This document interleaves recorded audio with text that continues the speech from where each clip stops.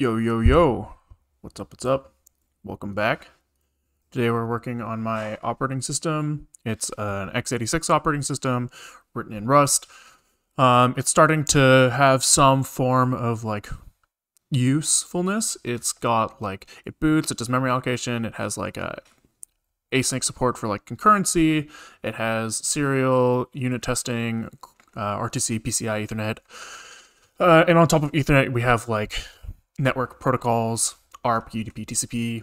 We've proven that we can write like a web server. We've done some like graphic stuff. We've started handling some input.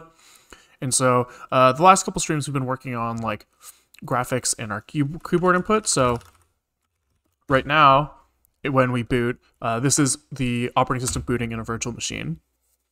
And we have this thing that's like moving pretty fluidly. And if I press spacebar, it pauses and resumes. Great. And so we've kind of like gotten ourselves to the point where we could probably try making like a game in this operating system. And so that's what I wanted to look at today, is what would it take to make some sort of like Brickbreaker. So let's look at that. So what are we going to do first? We have to like think about several things here. One is we have to like set up like a game loop somewhere. We have to like probably handle input a little better. So we need to handle like right now we have only pause. Like the only thing that we can detect on the keyboard is like a spacebar press. And we only, particularly we can only process like a spacebar release. So we probably need to handle like holding input as well as mapping inputs from like mapping different inputs. Now, in reality, if we're going to make something like Brickbreaker, we only need 3 buttons. We need left, we need right, and we need spacebar to start game. Right? So maybe that's the first thing, and we want to map inputs as well as holding. Then we want to set up our game loop, and we'll figure out from there what we want to do. So let's just kind of like start looking at that. So last stream we implemented this like PS2 keyboard, where PS2 stands for Personal System 2, maybe? PS2. Port. These guys here. So these are like the olden days before USB. This is what we had on the back of our computers. I think that we stopped having these eventually. I'm not sure. I don't think my computer has one, but I don't really want to crawl under my desk and check. But I haven't seen one of these for a long time, at least. And these are like simpler to work with than USB. They have like dedicated hardware for these exactly. Pretty easy. So we have this driver that we wrote last stream. And right now, all it really has, it does like some like initialization shit, right? That's flawed for sure. Like we didn't really implement like full initialization. We just kind of like pieced together what we needed to make the VM work. And then we looked at this like, we have this like read function, and all it does is it waits for the status register to say that it has some data. So that's this like status get bit. If it's ready, it's ready. We wait for that, and when it's ready, we give it a byte. Easy. So where do these come from is, did I have multiple browser windows open? I do. Here we go. We'll close this one. There's like these like scan code tables.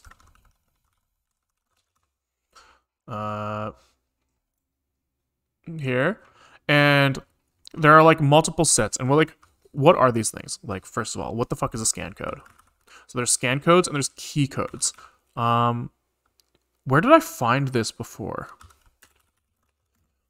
Maybe it was here.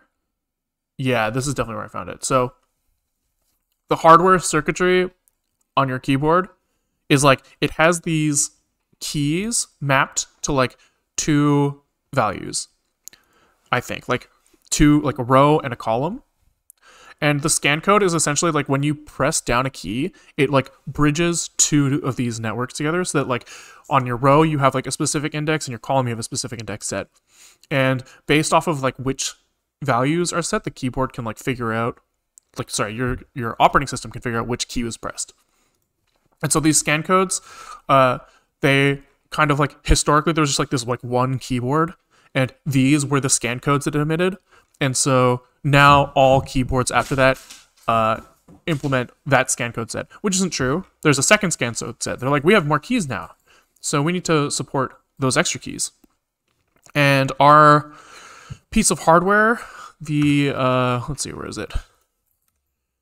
I think it's, as far as I can tell, we didn't actually confirm this, but I think QEMU is emulating this PS2 controller. And in our initialization, one of the things we did was we asked it to translate scan code set 2 back to scan code set 1. So even if our virtual keyboard is emitting scan code set 2, the hardware will take that and it will replace it with scan code set 1. And so really, all we have to do, I should say, is if I want to support detecting press and release, I think we could probably already get that for free. And all we have to do is like figure out which numbers are which. There are a couple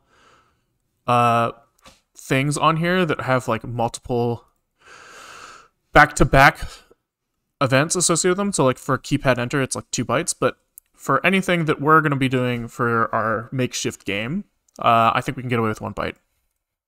So if we just go into here and we start like printing out what we see when we press buttons, we have our like, somewhere here, we have our current ball demo loop.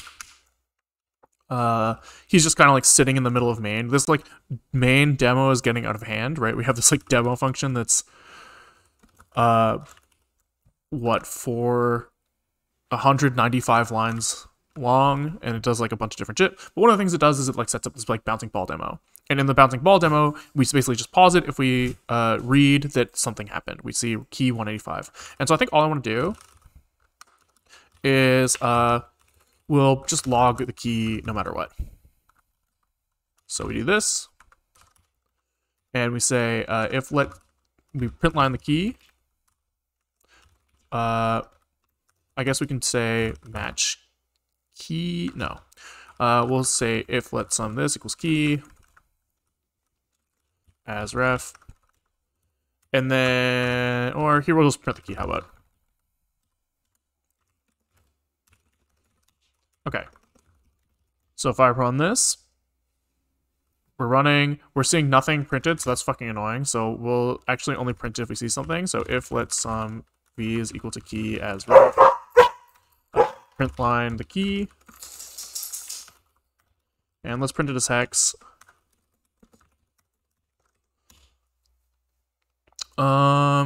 So here, there we go. So if I press like left, I see that when I press it down, I get whoa, what's happening here? I'm actually getting several bytes. Hold on a sec.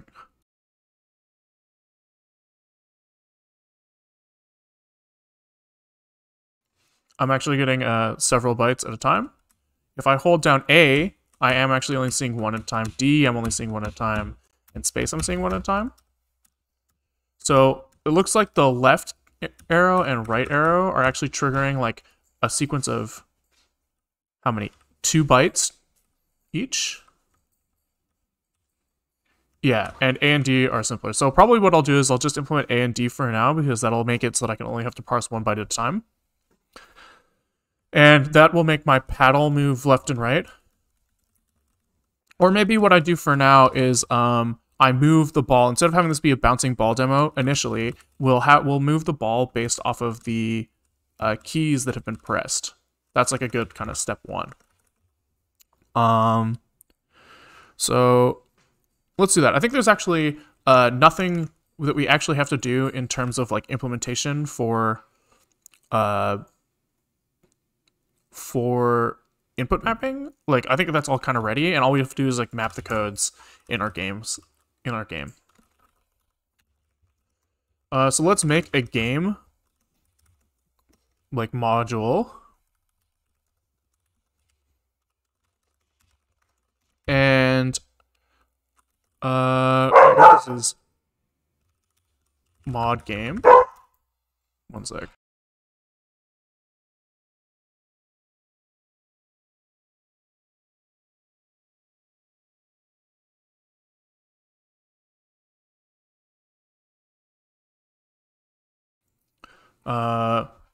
And in here we're gonna have a game class, right? And he's gonna have like some sort of implementation. And one of the things that he's gonna do probably is gonna be able to like construct himself.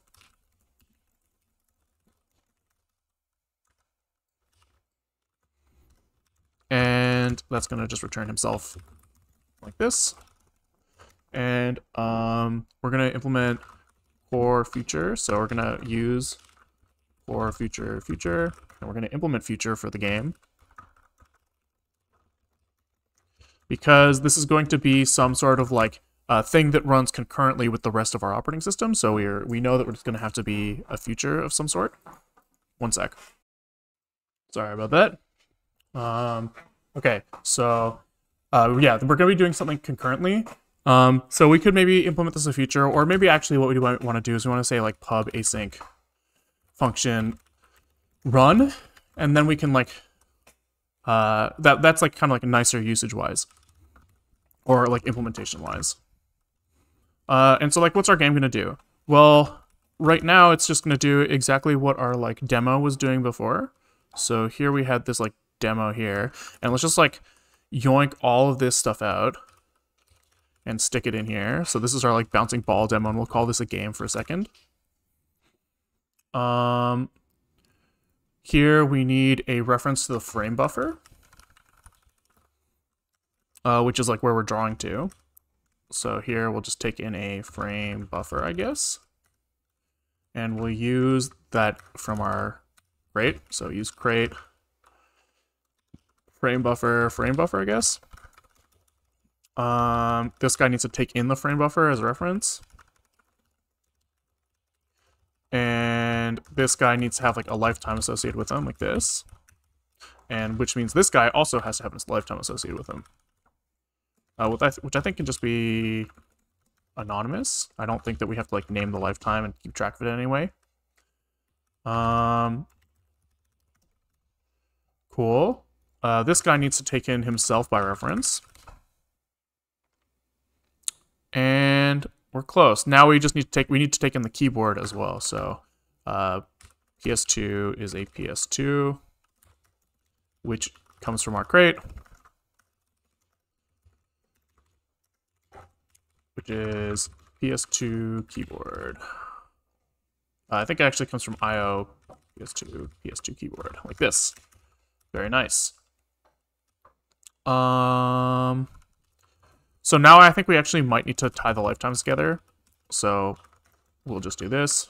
Right, we'll just say, but everything is going to be valid for the same lifetime. And this guy takes in a PS2 keyboard. And we pass him in like this. Okay, so this guy needs to have a lifetime declared here. Filer's complaining. We forgot a comma here. And we have a couple more things that we need. We need the monotonic time and the wake up list. So here we'll say monotonic time, wake up list. And these are so that we can handle sleeping. So we need time with reference to the clock so that we can like set up our game loop sleep, which comes from time, monotonic time. And we need a wake up list because when we try to sleep, what we do is we halt the CPU and we schedule a wake up from an interrupt. So this interrupt will fire every time like the clock ticks. And he goes, oh, is there anything that needs to be woken up? If so, like let's kick ourselves out of this halt loop and actually like do some work. So that's why we need this wake up list. I think comes from here.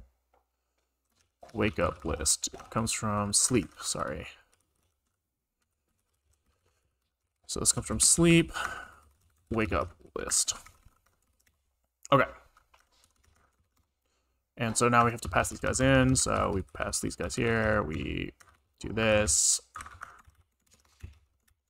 and we pass them in like this. So boom, boom. These guys go in here. Shift them a little bit. Replace them with commas. Bang. Okay. We're getting close. We need to include the sleep module directly. So this is sleep as self, so that we have access to that sleep function. What doesn't he like here? This needs to be a wake up list. Oops.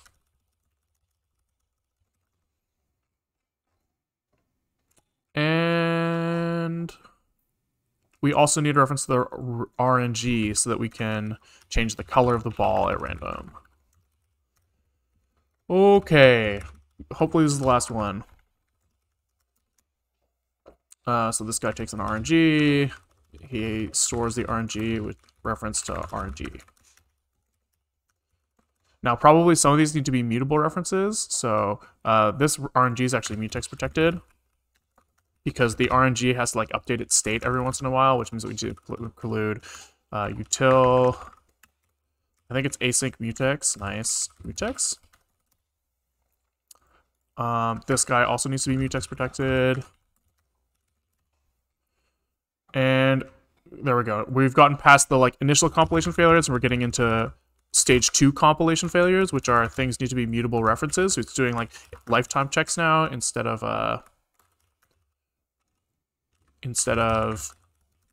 like, I don't know what the other word is, but the lifetime checks come after, which is kind of annoying sometimes, but we'll live with it. Okay. This guy needs to come in by mutable reference. Okay. There we go. So here are all of the things that we use in our game, and now we should just be able to go back to main, and we should be able to replace this with our let games equal game new, who takes in all of those guys, and then here we just use game.run. And this comes from game. Okay, so now we pass in our arguments, so self.framebuffer, self.ps2, self.monotonic time, self.wakeuplist. I think it was self.rng was the last one. There we go. Okay, almost there. This becomes a public function.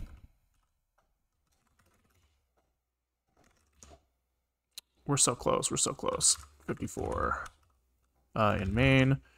We have some compilers that we have to sort out. So here, unused import, that doesn't matter, but it's re-imported, which is a little annoying for it. And then 329, or 389, sorry. We just need to throw a little mutable on this game so that it's like allowed to be mutated. Now, are we running? Nice. And we are, in fact, still running the game. Okay, cool. Cool.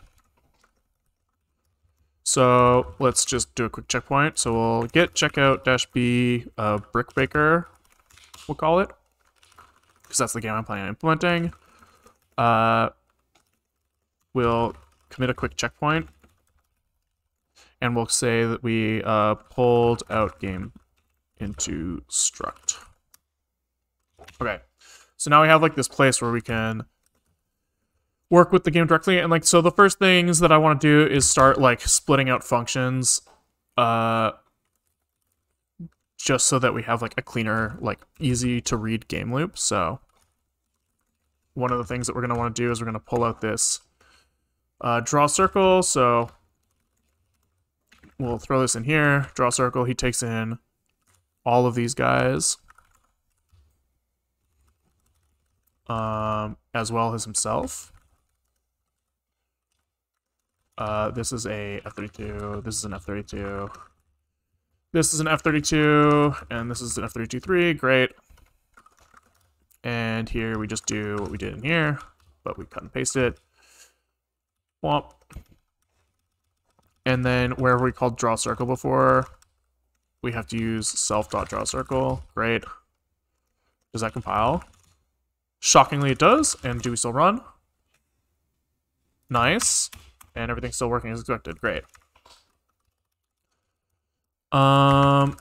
what else is in here? Yeah, I don't know. This is fine for now. This is fine for now. It actually might make sense to run this as a, I don't know, as like a pulled thing so that we can like say on each frame do these things. But it's fine for now. Maybe, yeah, let's do it. So let's say that we'll pull out like some like state. Right? And in his state, he's gonna have his like ball position, color, right? Like this.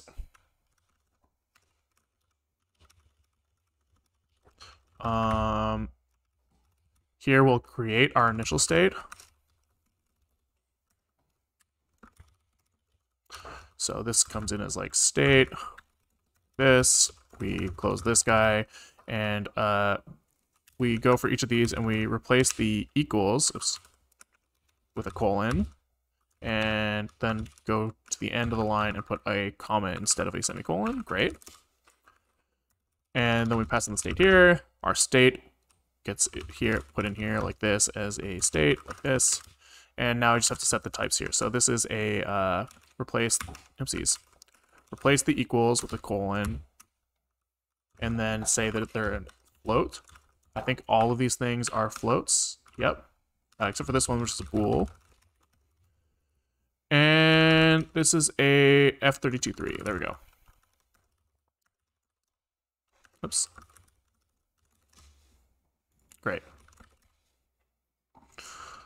And now we can delete all this stuff. And we can now factor out the most of this loop into a pub function service. This isn't a public function. Or update, we'll call it.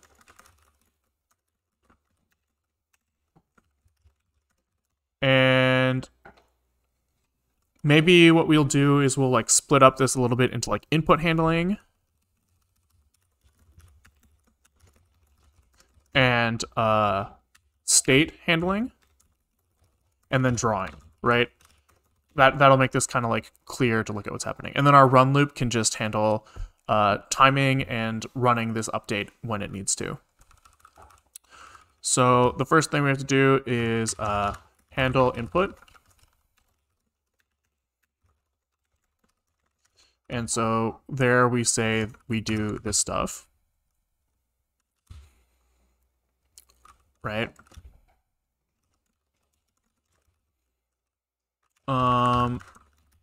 And what goes in here? Here we pull. There's no continue here. This pause actually doesn't go here. This pause will go here. So this is self.state pause now. Here we have this local variable, the variable that used to be there, and we'll put that in self.state pause. Great. That's actually all that has to be done here. So we say self.handle input. Wait. Then we say self.physics, I guess. Right, so we'll say that how is the ball moving is essentially what we're trying to do in here. So we'll say async function physics.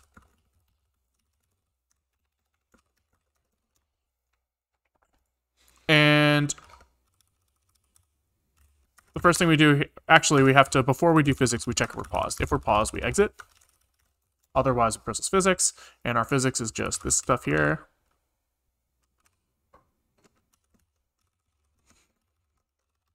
Where we, what are we doing here? We are checking the velocity of the ball. We're setting the state of the ball, or the position of the ball, based off of its velocity. We're checking if the ball is, what are we doing here? We're checking if the ball hit the edge. And if it did, we update the color. And invert the velocity. so that next frame it'll bounce the other way.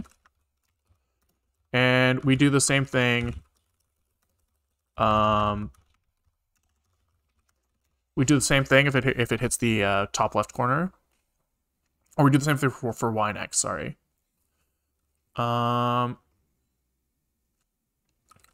Right, and here we're gonna store the radius of the ball as a constant, and we have it set in here as 0.05 in screen space. Okay, so here we just delete this rad and we place this rad like this. Great, because we're going to be using this in the circle drawing as well. And then all we have to do is draw the circle after. Great, and so then our like run loop turns into, we calculate the start and the end, and we update in between, and then we check how long it took, and sleep until the next frame. Great. So this is self.state.x, y, color. And in reality, like this draw circle will be replaced with like a draw loop later that handles everything internally, but that's okay. Okay. So let's quickly run this, and we are still running. We're still handling input. Great.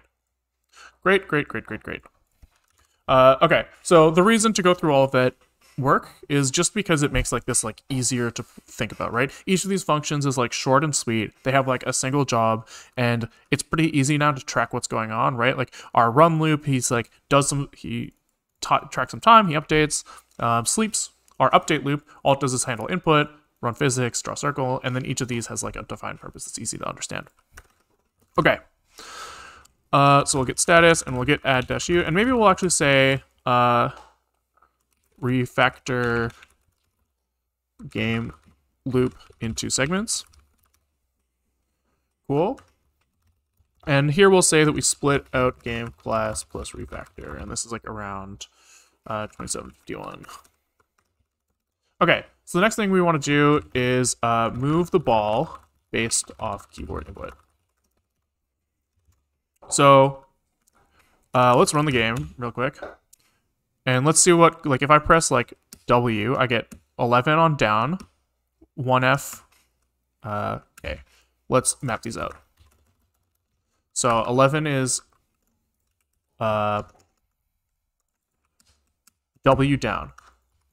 So we'll say that we have W goes to 1191. A goes to 1E9E.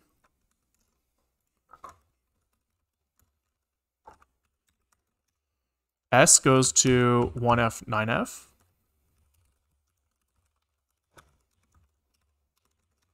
And D goes to 20AO. So this is 20AO. All right, and then spacebar. It goes from 3.9 to B9. Okay.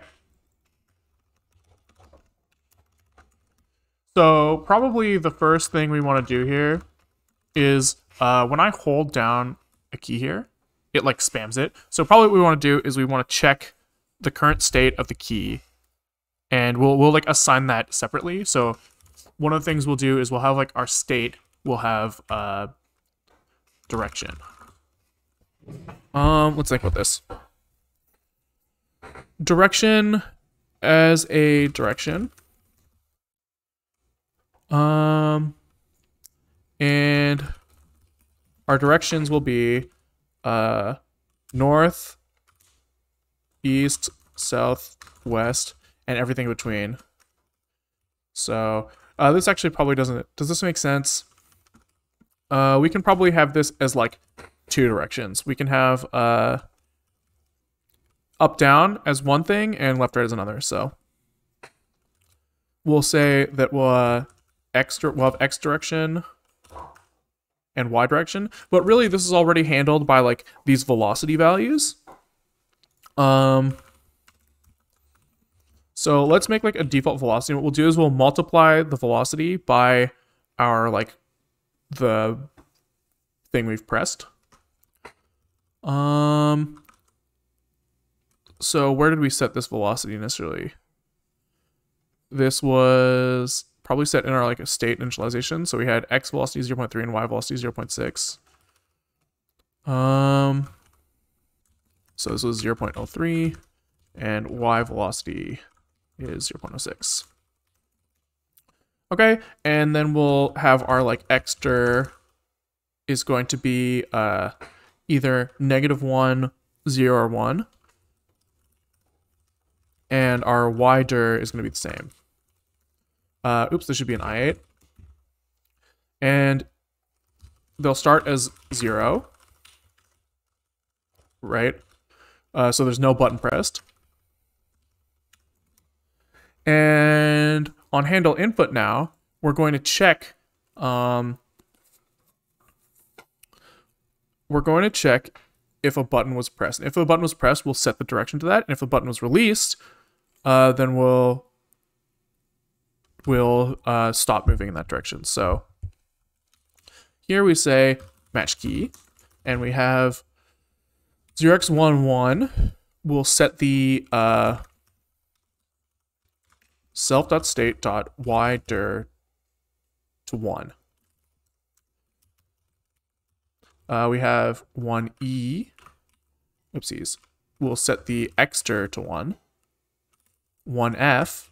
We'll set the ydir to -1. And 2o. We'll set the xdir to -1. Right, so these are our different key combos, and all of these have to be sum. We need the other case, which is just do nothing, and then we need to do the same thing, but for any of these release, I think we can do this.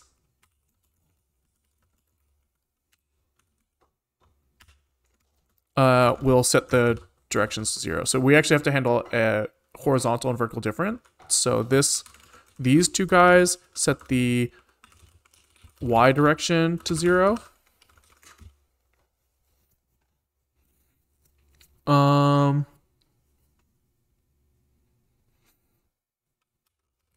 And these guys set the x direction to 0. So this is AO and 9E. But this is actually kind of a problem, right? Because if I hold one direction and then press another direction and that like release, if there's like going to be some debouncing period in there, and we're gonna get some like shitty behavior where if I'm still holding left and I let go of right, that will actually set the state to 0. So I should actually check, depending on which way we're moving, I should only set it to 0. I should only set it to 0 if we're already going in that direction. So for 9.1, that is W. So if self.state.ydir is equal to 1 already, then we set to 0. Otherwise, we do nothing. And here we're going to have to do the same thing for 9f, but this is -1. And we're going to have to do the same thing for x as well. So this is A, which is positive direction, which is 9e. And D is negative, so this is A, 0, -1. Okay. Then we have to do nothing in all the other cases. Okay, so now we have that, and now we can say that our movement is now the x direction times the x velocity.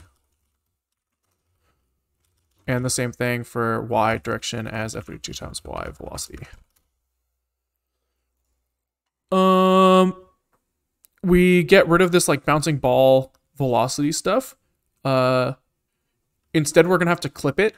Instead of like saying like we turn around when we hit the edge, we just like don't move if we hit the edge is gonna be the logic here, but we'll just disable that for now and let us go off screen. Okay. And I think now if I like launch this and I WASD, I am in fact moving around. My keys are reversed, which is annoying. So I wonder why is like my coordinate space backwards from what I thought. Xdir times x velocity.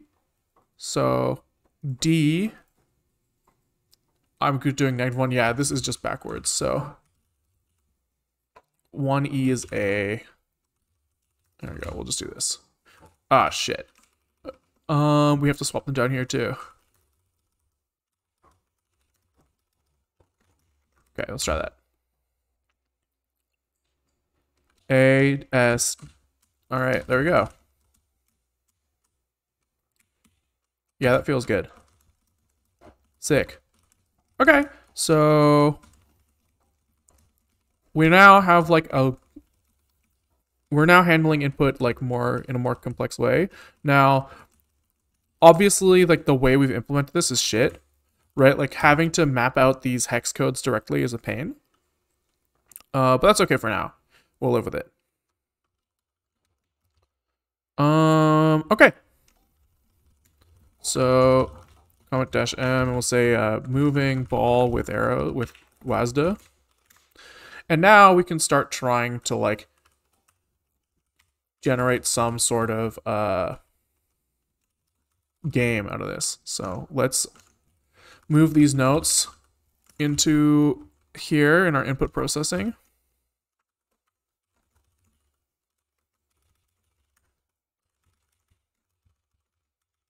We'll have to make like an enum for these later, but that's fine.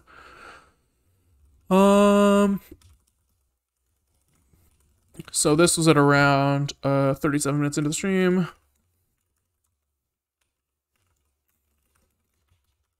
And let's start looking at Brickbreaker. So that's this game where you have like the paddle on the bottom. And you have a ball and it bounces around and you have to like clear the bricks. Right, so you have this paddle, it moves back and forth. If the ball bounces, it hits a brick and it bounces back down. Easy peasy. So let's start with like a paddle. So the paddle is going to be like a rectangle. And it's going to like come from some position. So probably we're going to have like in here, our state's going to have like paddle position. And this is going to be only on the x-axis because the y-axis is going to be fixed. So we'll do this in normalized space again. We'll say that the paddle y is going to be, I think it goes top left is 0, bottom right is 1. So it's going to be like maybe like, let's say like 80% of the way down the screen. So F32 is equal to 0.8. Here we go. So we put in paddle position. And he's going to start at 0.5. So we're going to draw the paddle. And he's going to be a rectangle. So we're just going to say for y in 0 to paddle in, let's see, let min x is going to be the paddle position. So self.state paddle position minus paddle width over 2. And the max is going to be the same thing, but plus. The min y is going to be paddle y minus paddle height over 2. And the max is going to be the same thing, but plus. So these are divide signs. This has to be 2.0. And now we have to define paddle width and paddle height. And so this is going to be like, what, 0.01? Or maybe 0.02. And the height is going to be like, maybe the width is going to be 0.1 actually. I'm just kind of guessing. And the height is going to be 0.02. That seems reasonable. Now we're going to say for y in min y to max y, for x in min x to max x, we're gonna just draw the pixel. So we have to make a color. So we'll make it white for now. So 1, 1, 1 for white, all RGB. These guys have to be converted back to integers. So as U32. And then these also have to be clamped to the range 0 to 1. Yeah. Because they could go, the paddle could go off the edge of the screen a little bit. Like if maybe, I guess we have to account for that. And if it went off the edge of the screen, then our U32 would be invalid, etc. So there we go. Cool. And then here we'll draw the paddle in our, we'll just do it here for now. And we'll cargo run. So we should see a white paddle somewhere on like the bottom of the screen. We see nothing, which is a problem. Let's change our heights to make sure that we've got everything right. So the paddle width, we'll change the height to 1 so that should be like enough to actually have some pixels in it. Still nothing. Interesting. So let's print line min y or the y. Let's just print each pixel we're trying to draw. Just for sanity. And we're not drawing anything. So why the fuck not? Why the fuck not?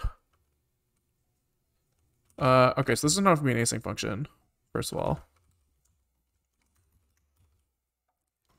Cargo run. Yeah, something's wrong. Let's see. Who is getting stuck? So we're just going to start logging some stuff just to see how far we're getting into the loop. We are, in fact, running everything. And maybe we're just getting stuck in the pause state.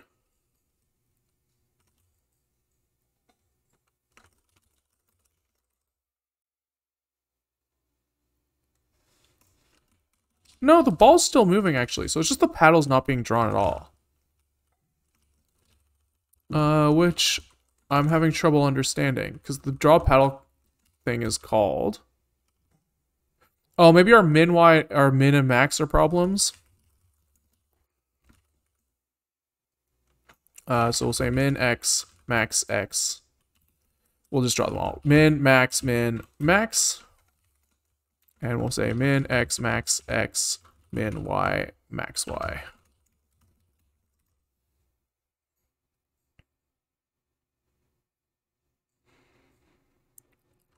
Zero, zero, zero, zero.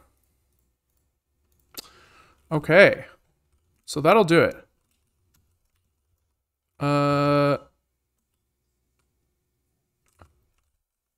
Oh, I'm an idiot.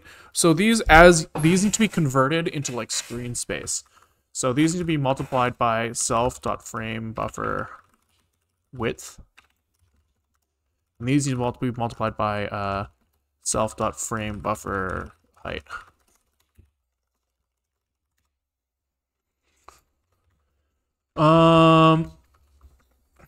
As a 32.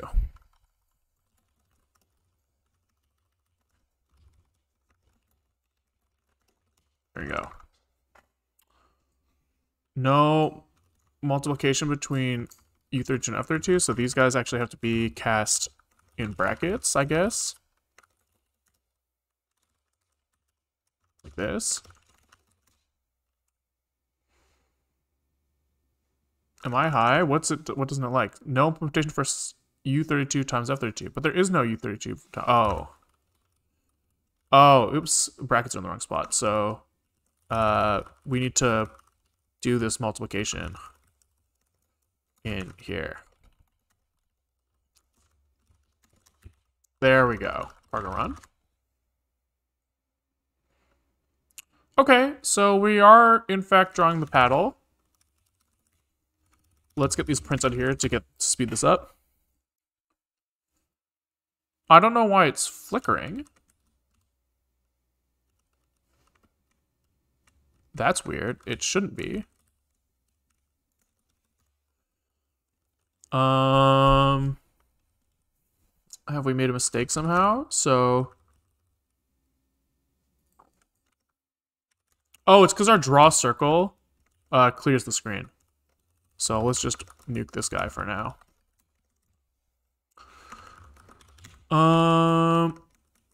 Right, because we're not actually drawing a circle, we're drawing the whole screen with a single circle in it.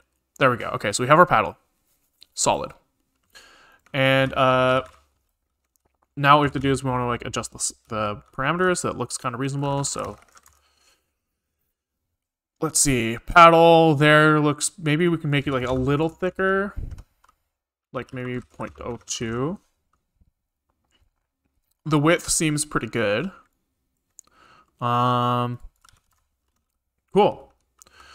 Cool. So git commit -m drawing Brickbreaker paddle. Okay. So now when we handle input, we need to adjust the paddle position. So let's make some names for these nasty var variables. These like all these hex codes. So we'll say enum key code, which almost certainly will end up living somewhere else. But we'll say like W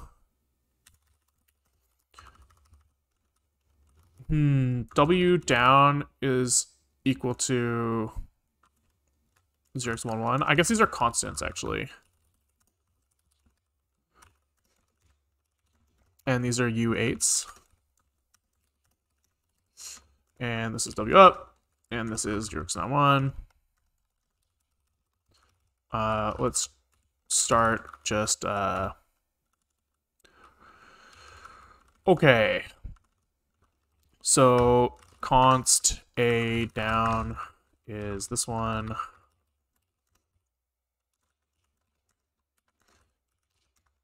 We have the same thing, a up, but it's this one. Oopsies. There we go. This is a up.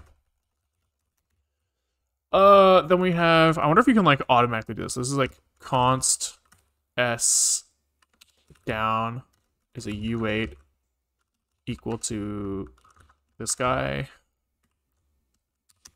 And then we copy paste, delete this, join, do this, and change down to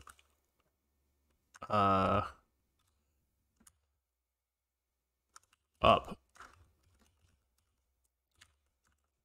Damn. We were close. It would have been cool if that macro applied nicely, but it's okay, we'll just do it by hand again. So U8, delete the word, equals, semicolon, enter, copy paste, down goes to up, and this gets replaced with this guy. And we make them big words. There we go. And the last space isn't used right now, so we'll just comment it out. And now we can replace these keys and ball movement with some. A down sets the self.state paddle velocity or direction is equal to 1. If we get A up, we set it to 0 if the current state is 1.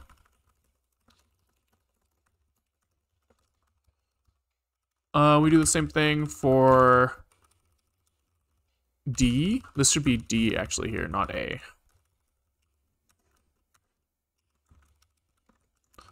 And this is just going to be with -1. And we're going to do the same thing that we did with the velocity of the ball. So we're going to say that the paddle dir is a I8. That could be one of 3 values. And our initial paddle dir is 0. And then in our physics loop, we'll say if the paddle dir is, I guess we just apply, we say self.paddle position is plus equal self.state.paddle dir as f2 times paddle velocity. There we go. And here we can set paddle velocity to, like, I don't know, whatever the ball velocity was. Okay. If I run now, do I have, like, paddle movement on A and D? Yes, except we never clear the screen. So let's quickly do a frame buffer clear as well. So self.clear screen. And that's a function. It's not async. He does just like a for y in self.framebuffer.height. And an x in framebuffer width. He pre-computes the color of 0 for background color. So it's this 0, 0, 0, and he says set pixel yx color. Okay, cargo run. Take a look, and we have paddle movement. Now he does not clamped, so we need to fix that. So we say if state paddle self.state.paddle position is greater than what, the width, 1.0 minus paddle width over 2. We'll say we have to actually make a variable for this. We'll say like the max paddle position is 1.0 minus paddle width over 2. And the min is paddle position over 2. Right? Because we have like half the width of the paddle cannot be, so like because we have the center of the paddle as the position, and we don't want the edge going over the right side, so, or the other edge going over the left side. And 0 to 1 is the range of our screen. And so we can just say here that if self.state.paddle position is greater than max paddle pause. Oh, I guess we can actually get crazy at here. We can say self.state paddle position dot clamp, nice, min to max, nice. Okay, now when I run this, I should be able to hold right here, and oh, I have to assign this. And I think somewhere else I had some clamps in here, which are fine. Okay. So there, he goes to the left until he hits the wall, goes to the right until he hits the wall. Very nice. Boom. Boom. We've got the first pieces of a game here. Okay. So, now probably what do we want to do? We want to add a ball. We want to add the ball.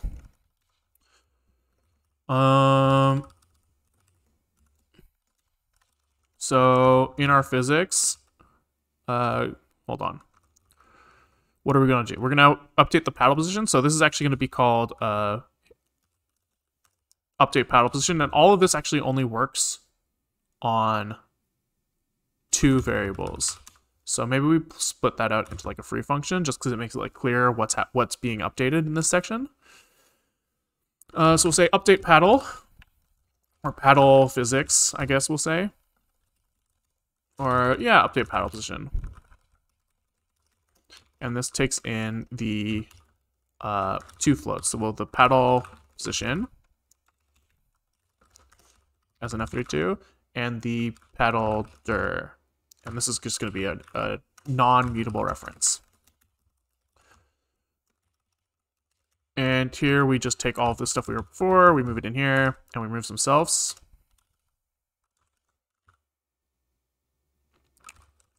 Yep. This is actually a U8, an I8. This needs to be dereferenced. This also needs to be dereferenced. I guess we didn't take this in by reference, so this doesn't need to be dereferenced. We remove some of these guys. There we go. So now our physics is update paddle position. He takes in paddle position by mutable reference, and paddle direction.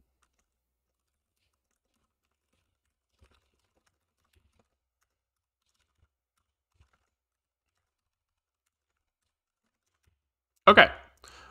And now we can start looking at like a ball, right? So we can say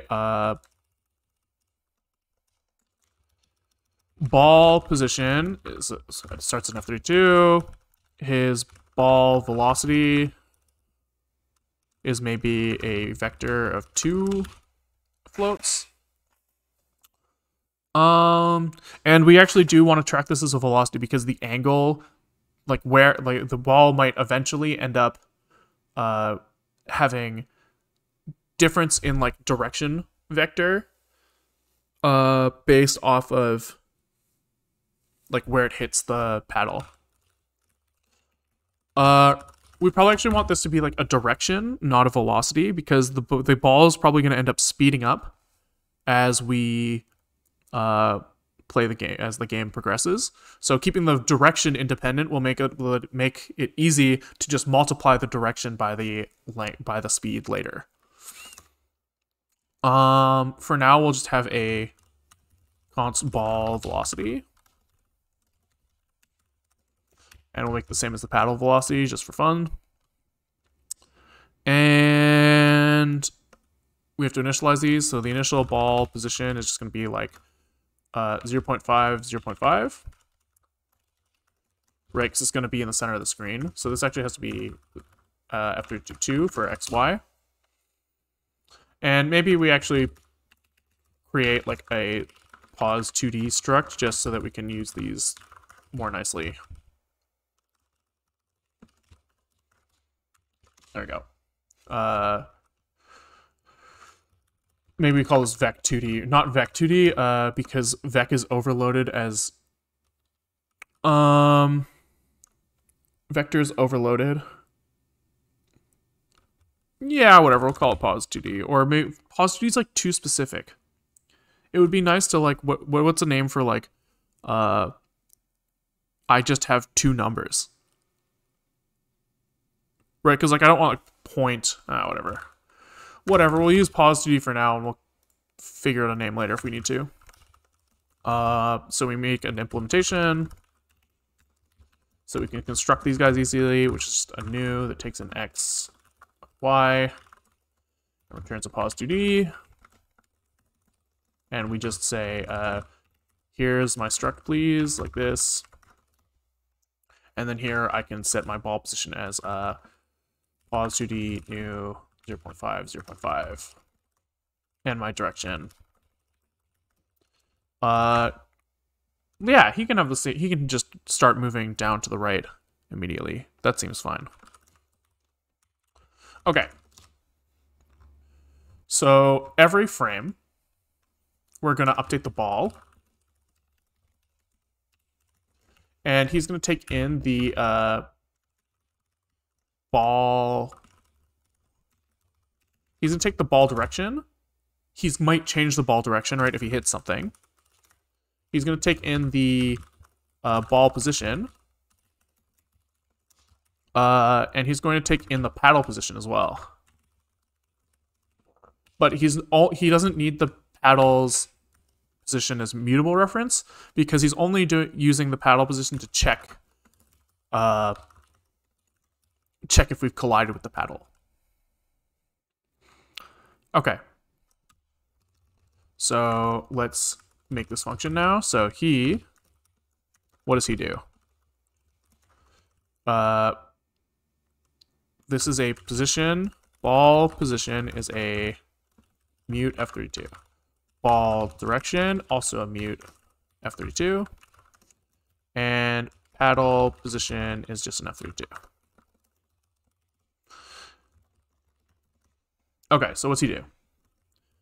The position just continues with the direction times velocities for now. So we'll say ball position equals, or is increased by the ball direction, which is not a mute F32. This is a pos 2D. These are actually both pos 2Ds.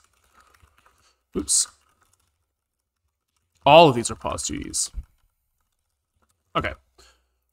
So ball position is increased by the ball direction times the velocity of the ball. So ball velocity. So we have to implement like these like addition things and multiplication with floats. So let's say impl core ops mul for, and the right hand side is a float for pos 2D. We say that the output is myself, and I just say that the self dot x times equals RHS and y is increased by the right height multiplied by RHS, and we return it. Great. So now this multiplication should work. And I wonder if I can derive like add and mul and stuff. Probably not. So let's implement core ops add for pos 2D to pos 2D.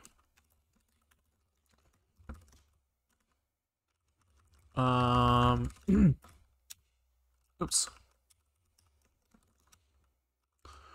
Okay. And here he just returns self, and he says self.x is plus equal to RHS.x, and y is increased by y, and this is to be mutable, and this output is pos 2D. Cargo check.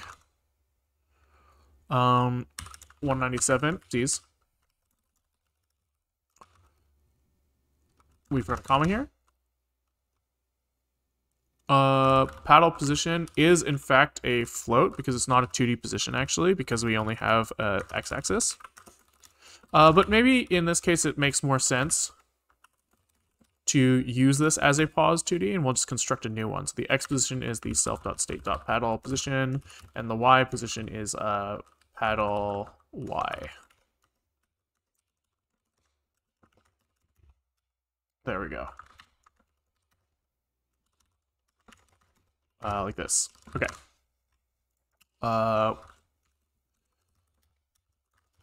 This guy should be a reference now.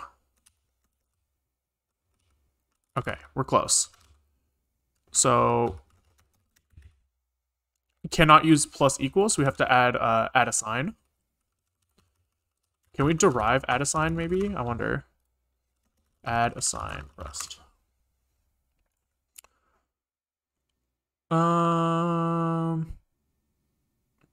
Nope, we actually just have to implement it by hand. That sucks. So impl add a sign for pos 2D, and he has add a sign that takes in himself. And we just say star self is equal to self plus RHS.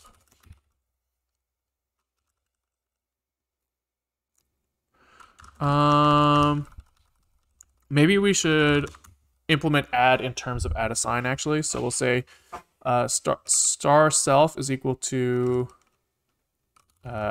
self dot x plus equals rhs dot x, and self dot y is plus equals rhs dot y.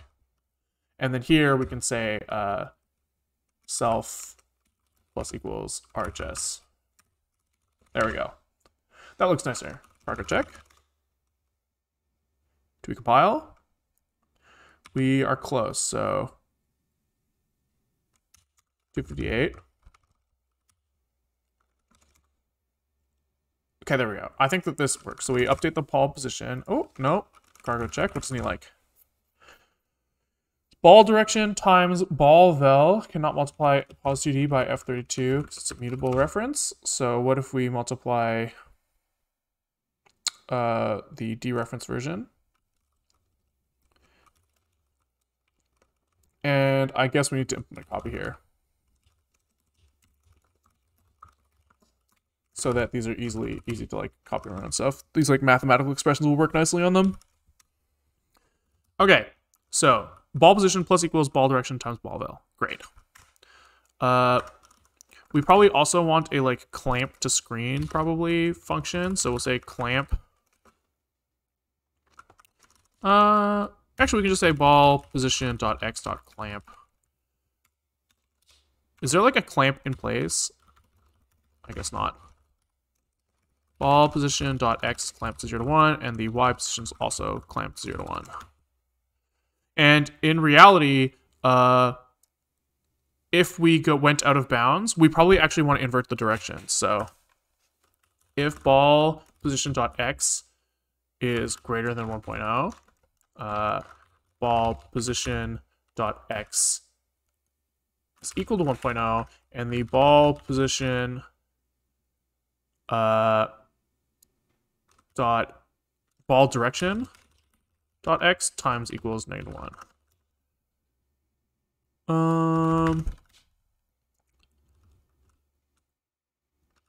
I guess this should be yeah, that's fine. I was gonna say that like we should make sure that we're going in that direction, but in reality we should never hit this case unless we are. So we'll just say assert that ball direction dot x is greater than 1.0 at this point, or is greater than 0. Sorry. We'll do the same thing for y. And we have to do the same thing on the lower edge of the screen. So here we say if less than if ball position is less than 0, assert the ball direction is less than 0, ball position x is equal to 0, and the ball direction is multiplied by -1. Great, and the same thing for y, which is probably easier to do by copy pasting this guy and replacing x with y. So y, y, y, y. These clamps are gone. And I think if we run this now, we should see a ball moving around the screen, except we don't draw it. So we have to draw the ball, obviously. Which can be self-draw ball or something. Maybe again, I actually prefer non-member functions. So we'll say draw ball, and he takes in the ball position here.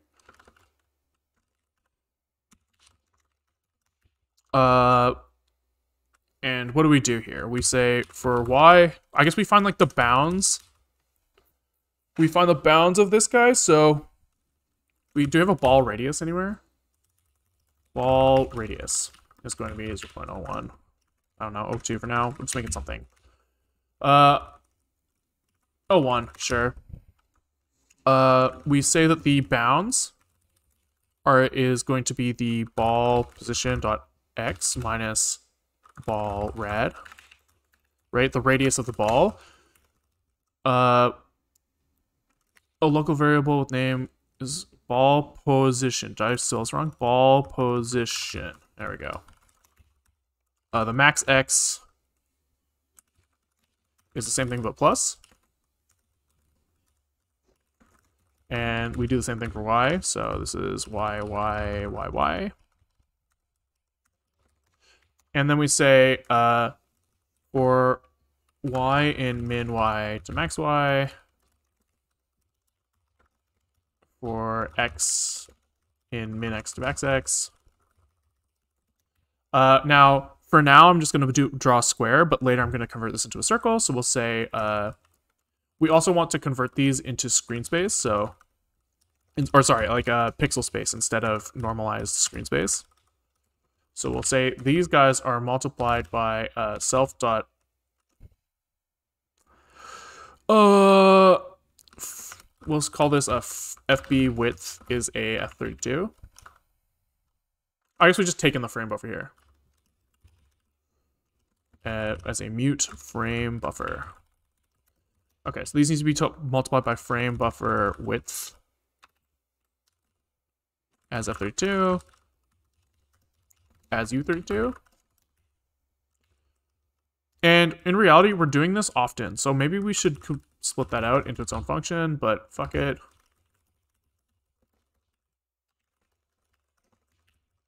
These guys do the same thing, but for height. So this is times frame buffer height as F32 as U32. Great. Now we can just say frame buffer set pixel yx color, where color is going to be white for now. So let color is equal to frame buffer convert color 1.0 1.0 1.0. Great. Now I have to draw the ball. So we say here in our draw loop somewhere,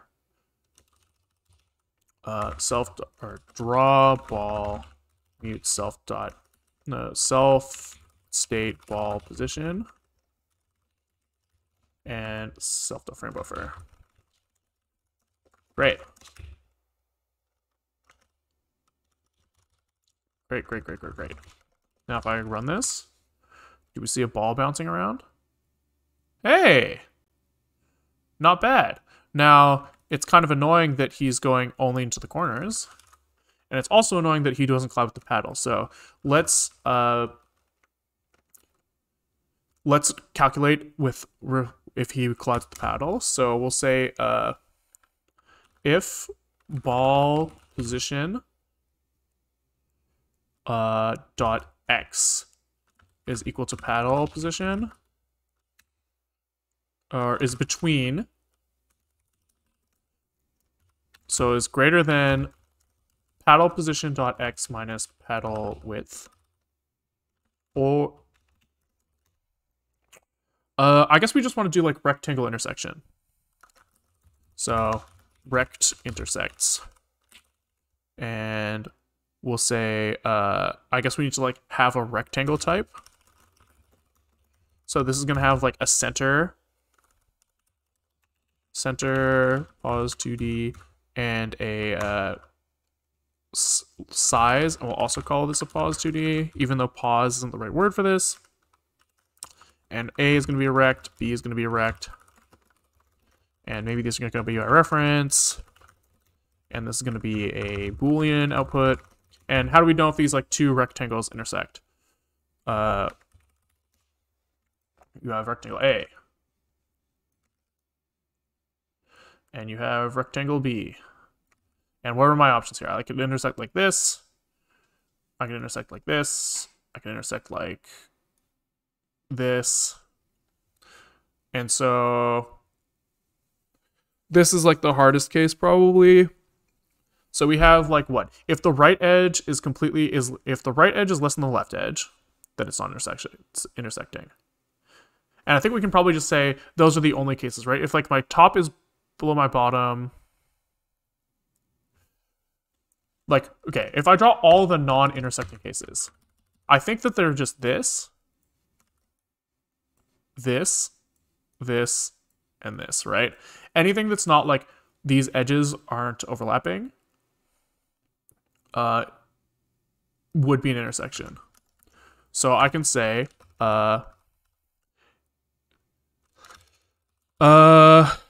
let's make like a way to get the edges from this. So we'll say, right is equal to takes himself and he returns a F32, and the right side is just the self.center.x plus self.center.size.x divided by 2. Self.size x over 2.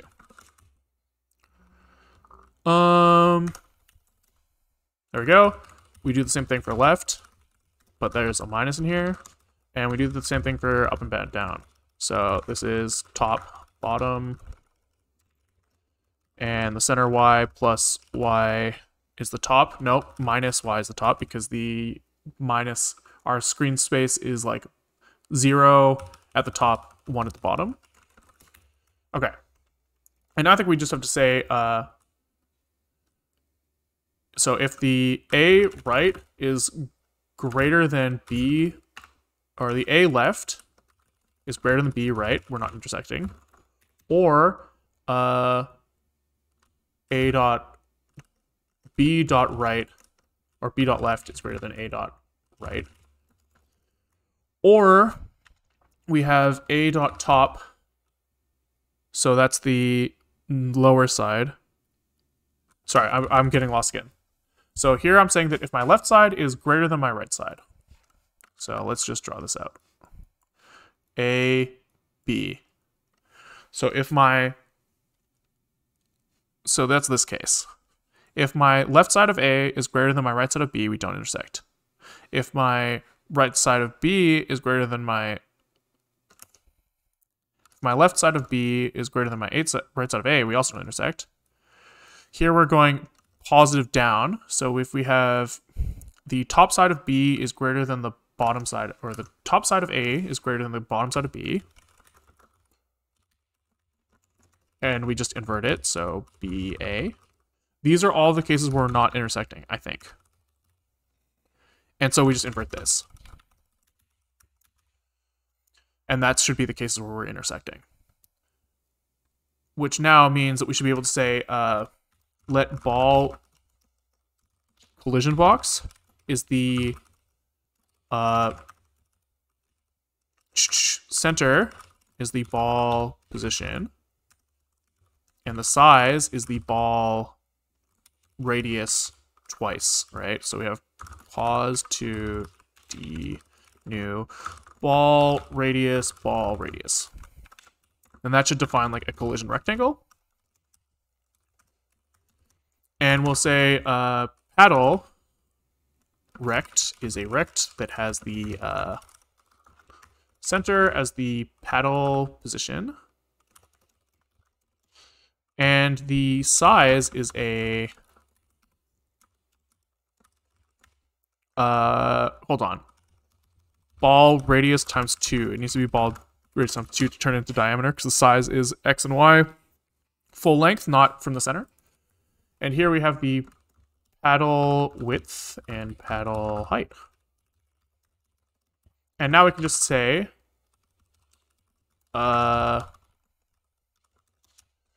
if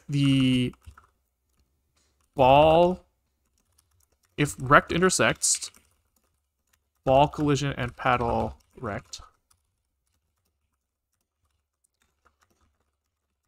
we need to invert the y direction of the ball. I'm pretty sure that's it. So we'll say ball direction dot y times equals -1. And later this will turn into something where we like calculate how far we want to move into, but based off of how far we are on the paddle, we might shoot in different angles, but for now we'll just invert y.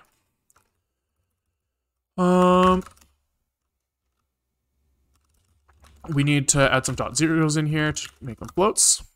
And if I cargo run release, let's see if I can like, okay, we're close. We definitely are detecting the ball. Okay, so there's something there fucked up. Specifically on the edge. If my paddle's on the edge and I'm like holding my paddle into the edge, that seems to cause problems. Oh, maybe not.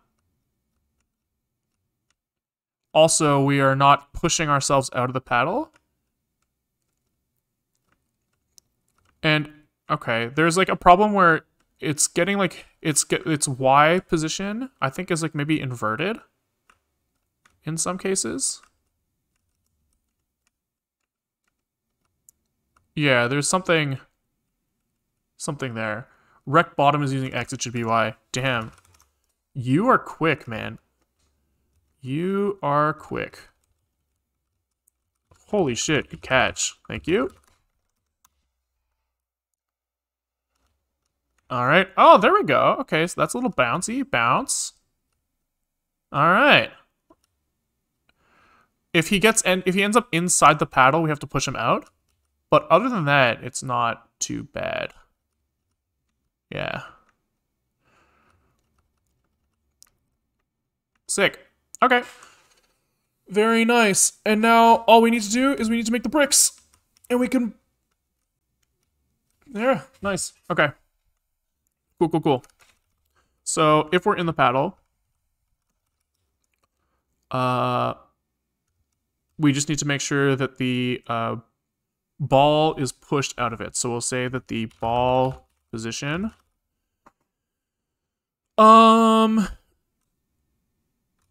let's see, we'll just push him Y out Y ways, and he'll say is equal to paddle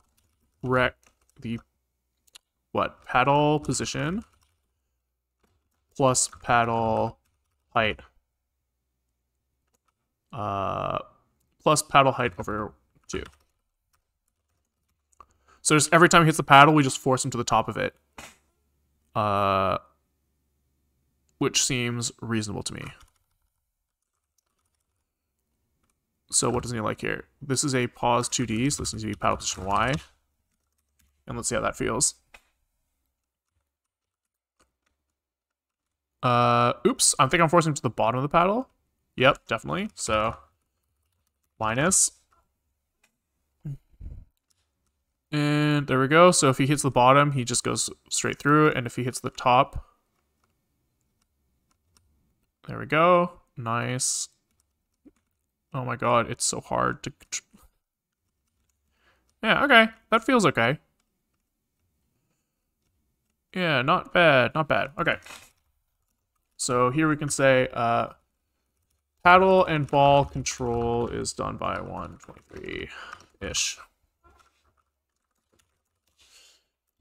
And now let's add some bricks. And this is like no angle. So we might add an angle later. Okay. So I guess we're going to need some sort of representation of bricks. And there's probably going to be like a grid of them. And at some point, we're going to have to think about deleting them. And so the question becomes, do we want to just have like a grid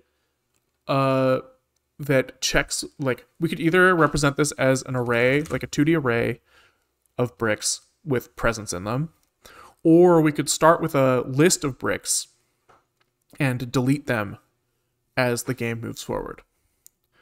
I think I like the second thing from an implementation perspective, right? If we had like vec bricks, we have like a vector of positions, maybe. That's really nice because for intersection checks, I can just loop over every brick, do my intersection check with the ball, and see if it works. But if I have like yeah, that's fine. The other thing you could do is you could like derive the position from indexes. So you could actually just get away with like bricks as vec usize, and then each of these bricks gets placed as like some multiplier, but I think I'll just initialize them with, for now, I'll just do bricks is a vector of positions, and I'll just be aware that I think this is like not memory efficient. Like you could do better, but I don't care, right? I'm just gonna say that out loud so that people don't roast me for it later. We need to use alloc vec. I guess in reality, I was gonna say that you know how many bricks there are going to be, but that's only if you were going to have all the bricks there all the time. So when we start the game, we're going to create our bricks. We're just going to say bricks is gen bricks. And then down at the bottom, we could say gen bricks takes in nothing and generates a vector pos 2D. And for now, let's just return a single brick. So we'll say let mute ret is equal to this, ret, and ret.push. We'll just make like a brick in the middle or something just for testing. So this is a pos 2D new 0.50. I guess I can put it towards the top. This is maybe center X, top Y. And then in our physics, we check if we collide with a brick. So here we take in self bricks, which is part of the state, and the ball position.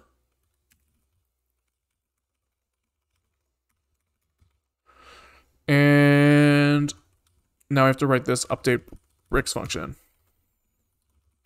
which takes in the bricks as a mutable vector of positions and the ball position, which is what, a pos 2D probably?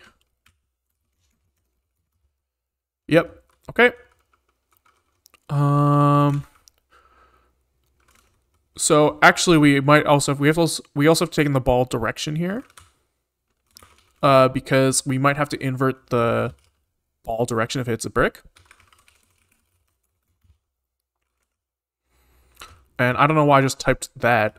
That's not how you define a variable in Rust. This ball direction is a mute pos 2D again. And so here we have to take in mute self.state.ball direction. Okay. And so what's like the implementation of this guy? So he's going to say for brick in bricks,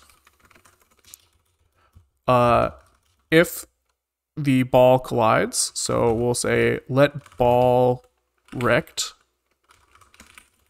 We've already done this in one place, so we're gonna have to pull that out somewhere. Where did we create our like ball collision box?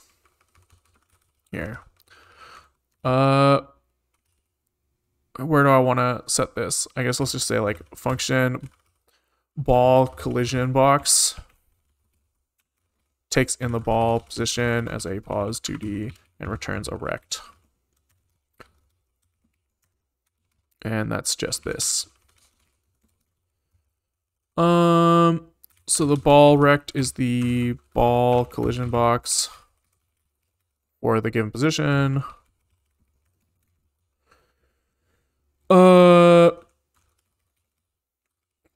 So we just do the same thing here, ball position. And so we say if the ball rect intersects with the brick, so we need the brick collision box. So we say let brick box is equal to rect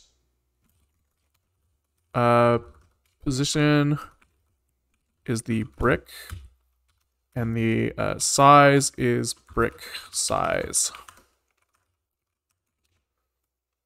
And here we'll just make up a brick size. So we'll say brick size, or we'll say brick width is just going to be the paddle width probably. We're probably just going to use the paddle width for this as well, for the paddle size of the brick size. So we say brick height is paddle height, and then here we create a pos 2D of brick width to brick height. Okay, so there we go.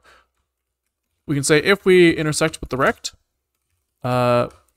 one thing we need to do is like log that we hit the brick. So here, we should enumerate these.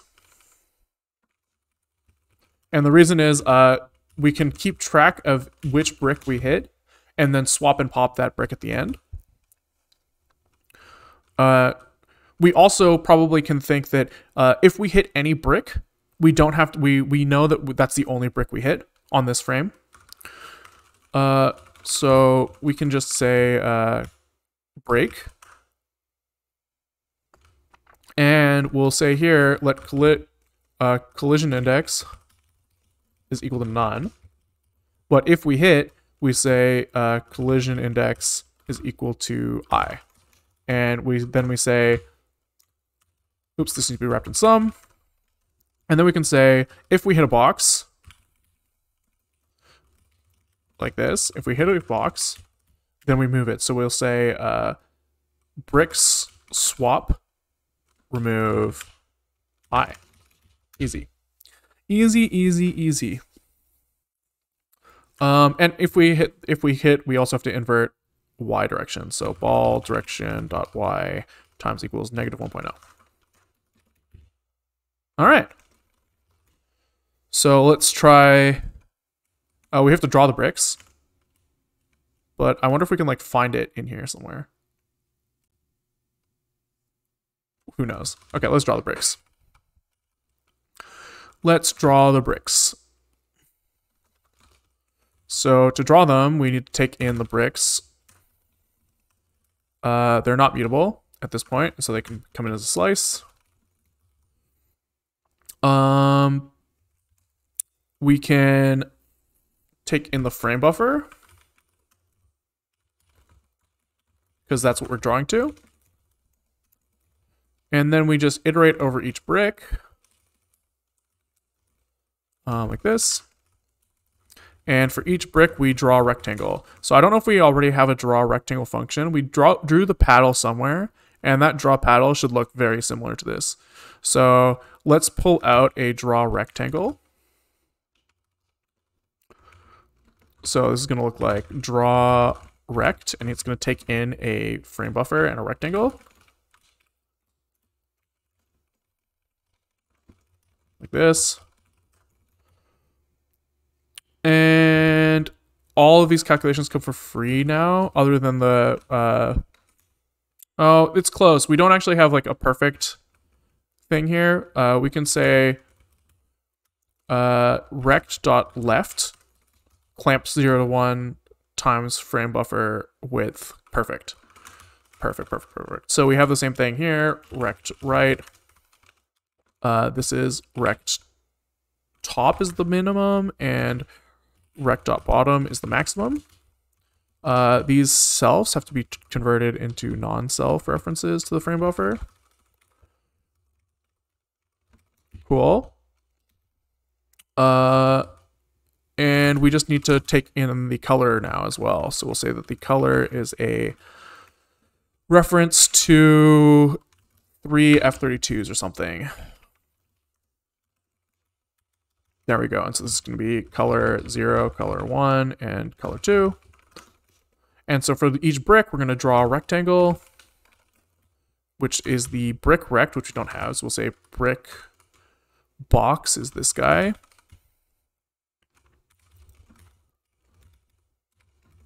Right. The color is going to be, we'll just make it like blue for now. So it's going to be 0.0 RGB. And then we just say draw rect brick box color frame buffer. And we need to borrow this instead of copying him. Maybe this guy as well. Cool. Draw paddle. This now is going to be replaced with draw rect. So this is the let the paddle box is the erect that takes in the center, which is self.paddle position. And the size is going to be pause 2D new paddle width paddle height. Okay. And now we can say draw rect paddle box 1, 1, 1 for white for the paddle, and take in the frame buffer. There we go. Close. This is a pause 2D. That's the X position, the paddle position. The Y position is the paddle height. Nope, the paddle Y. There we go. Okay, now in our draw loop, we draw the paddle, we draw the ball, and we draw bricks.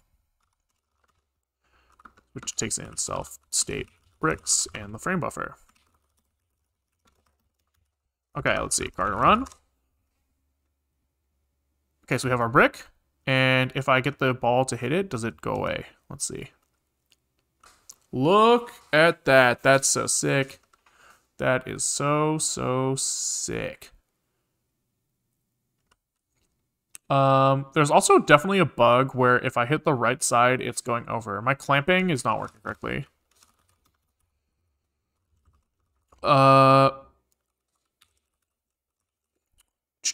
So let's fix these clamps here. So we should actually clamp this whole thing to 0 and frame buffer width -1.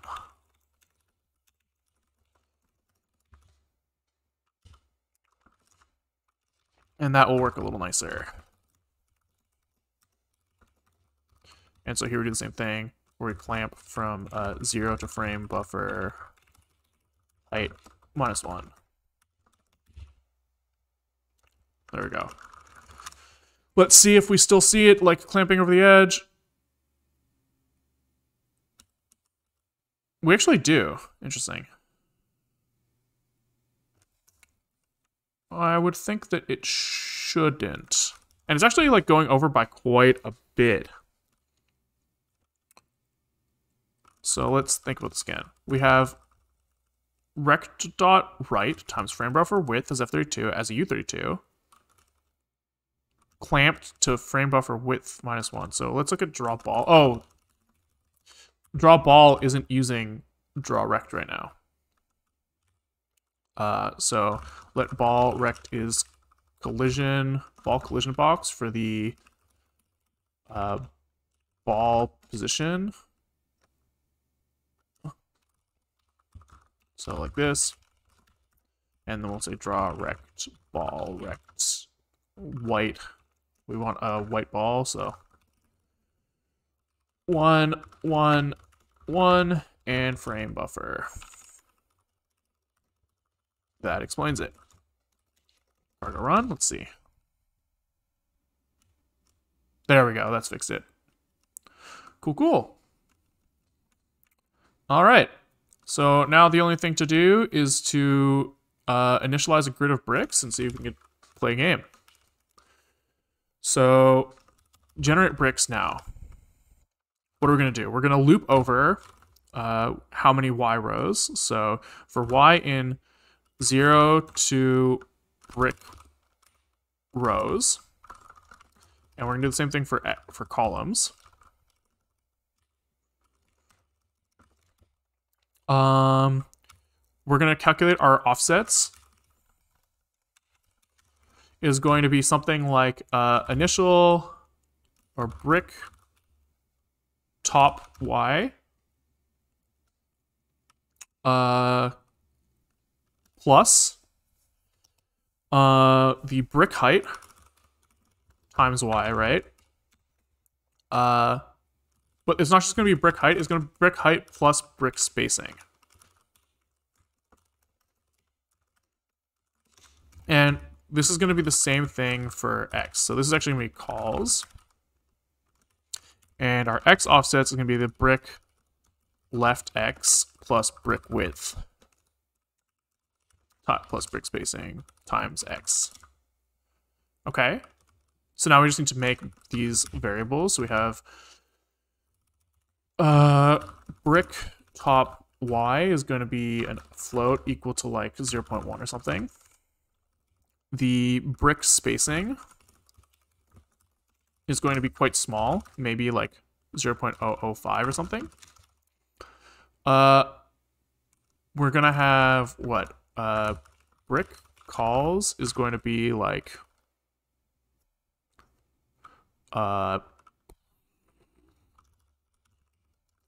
or something. And brick rows is also going to be 5. And we need to make a left thing. Okay.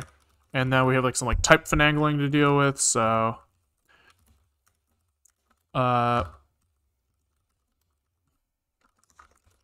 let's just run cargo checks. It'll tell me which ones. This is all in float space, so times y as f32. There we go. Now we create a position for the brick. So we say let brick is equal to pos 2d new y offset x offset, or x offs y offs, and ret dot push brick. Okay, let's see what that makes me. That does make me a grid of bricks. But I guess I kind of want them centered.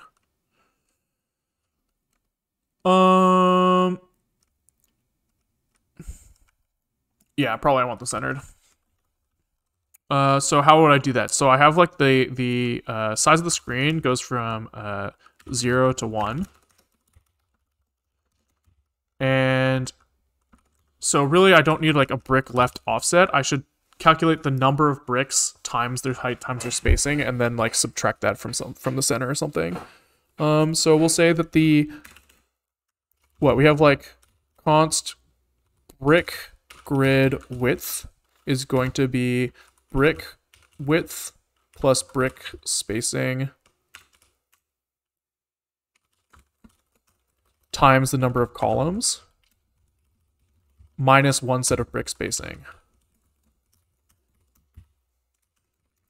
I think that's right. So this is going to be an F32. And brick calls just gets cast to a float here. And then the left side, brick left x, is equal to 0.5 minus brick grid width over 2.0.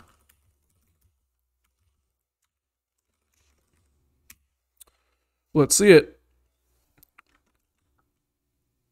Is that centered? That does not look centered to me at all. Did I do the math wrong here? So the brick grid width plus brick spacing times brick calls. That seems right to me. And the brick left being halfway in. Oh, but the this is offset by this is like the center, and I calculated the left side. So this needs to add in brick width over 2.0.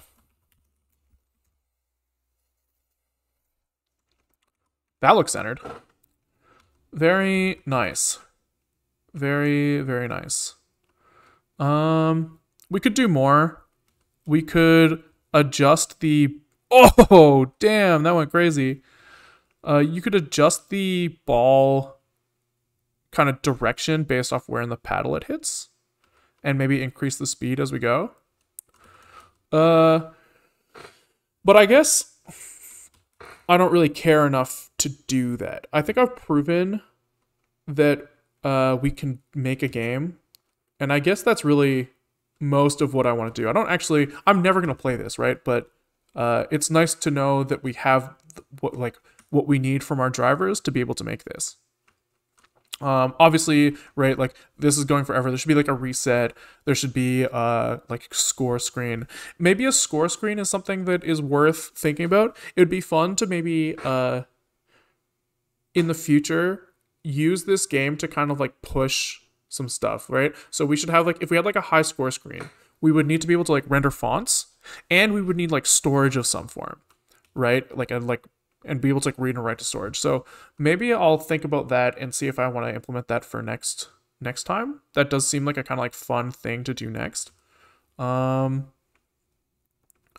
yeah, I think I'm happy with what we did today. So thanks for watching. If you like what you saw, you can always tune in most days at around 1 Pacific time. If you miss live, then you can catch up on YouTube. The YouTube is linked in the Twitch description. And if you're watching on YouTube and you want to pop in live, the Twitch is linked in the YouTube description. Code is available here. I'll post this in the description as well. Yeah, thanks for watching. Catch you on the next one. Bye.